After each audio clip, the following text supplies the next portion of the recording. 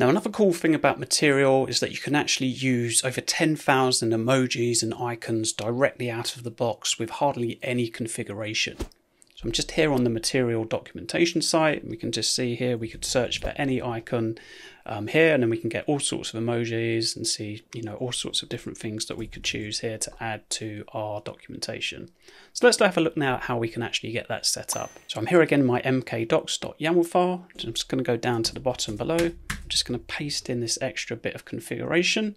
So again, I'm adding these markdown extensions with these two options here, and that's going to enable us to use all of the different emojis. So I'm just going to save that. If I now open up my index.md file, which is our documentation file, I'll scroll down to the bottom. I'm just going to add in a new sentence. So I'll say, I like to drink beers after I played soccer, or football as we call it in England. I'll save that.